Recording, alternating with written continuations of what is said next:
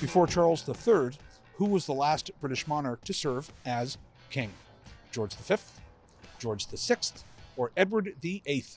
Edward VIII. I'm gonna just do Edward VIII. Is that wrong? Which one do you think? I don't know, do we go with A? I think we do A. Yeah, George V. George V. Edward VIII. No. I'm going to say Edward VIII. George VI. He's right. George VI. Absolutely correct. Correct? Okay. Good for you. Thank you. Well done. Thank you, thank you. The last British monarch to serve as king was George VI. In 1936, he unexpectedly became king following the abdication of his brother, King Edward VIII. George VI was also the father of Princess Elizabeth.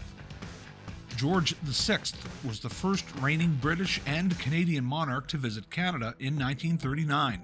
It was the most successful royal tour in Canadian history.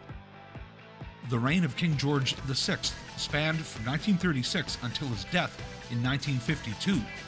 He was succeeded by his daughter, Princess Elizabeth, who would become the longest reigning British monarch in history.